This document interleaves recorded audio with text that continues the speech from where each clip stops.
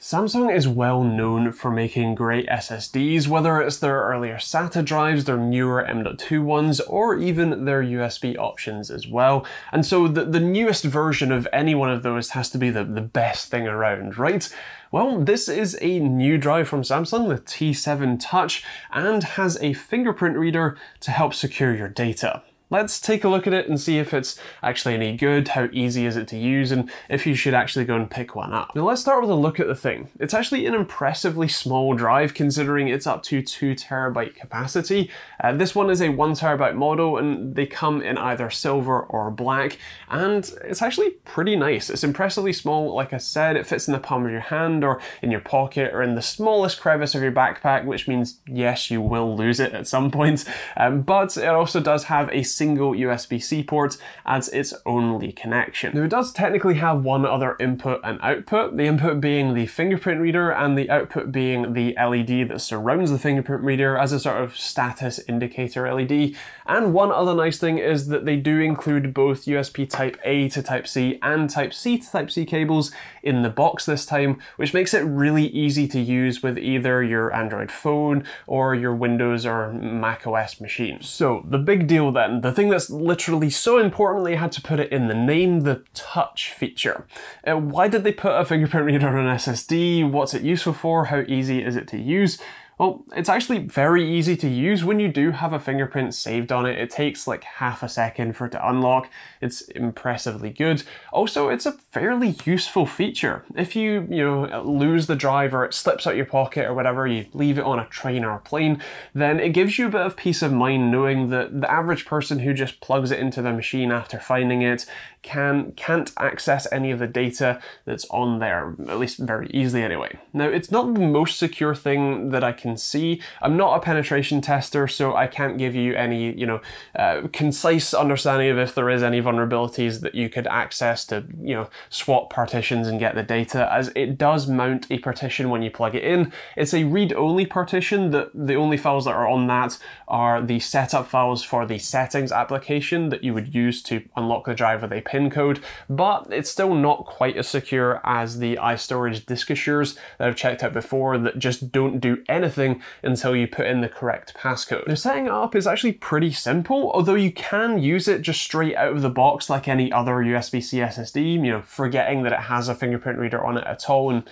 just use it like a normal drive. Although if you do pick one up, the fact that it's so easy to unlock it with basically no effort means that I would generally recommend putting your fingerprint or a couple of fingerprints in it just because you have the option and keeping your data a little bit more secure. Now, when you do go to set it up, I'm using Windows here, but you can do this on the Android app or through macOS as well. And the setup is very simple. Basically, all you do is put in a passcode or passphrase or password, whatever you want to call it, and then press the add fingerprint option and do the usual fingerprint dance that you have to do with any level of fingerprint secured device. Once you've got a fingerprint saved, anytime you plug it in the future, you'll need to use one of your saved fingerprints to unlock the drive. I should mention that when you're using the password to unlock it, you need to have the settings application installed on the device you plug it into, otherwise you won't be able to unlock it if you don't add that fingerprint option. So it's reasonably secure and impressively easy to use, but does that security slow the drive down?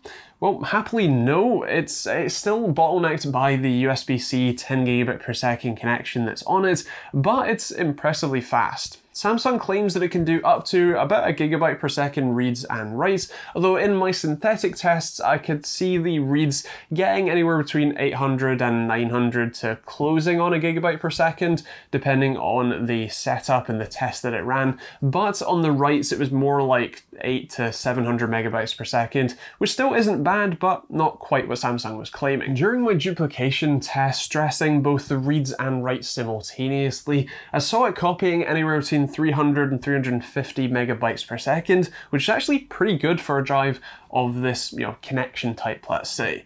It's fast enough that you could very easily use this for a video editing sort of scrub drive, or say you're video editing among a small team and you pass the drive around to you fairly regularly to do different parts. This would be a great option, both as the added security of keeping your files safe, but also being plenty fast enough to edit straight from, whether that's photos, videos, 3D models, whatever else. It should be plenty fine. Pricing is a bit of a concern, as the drive costs around £200 for the 1TB model, around $230 if you're in the USA, and that's about $30 more than their own 970 EVO plus 1TB drive, which is obviously a lot faster, but is the M.2 format, or is about £50 more than their T5, the sort of unsecured version of this, which again is also a USB 3.2 Gen 2 drive, or 10 gigabit per second, although the added security and of course the fact that it's a newer product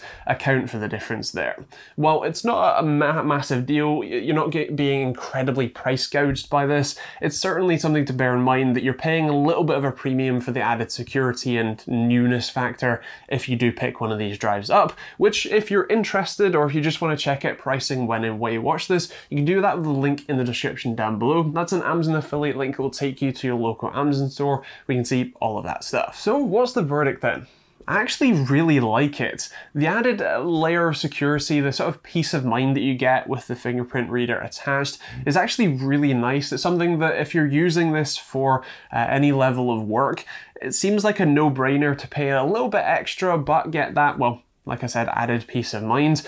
If you're, a home gamer, you're just using this as a backup driver to store files, transfer them to friends, whatever, I'd probably save yourself some money and go with a T5 instead. But like I said, if you're using this for any level of work, it seems a bit like a no-brainer.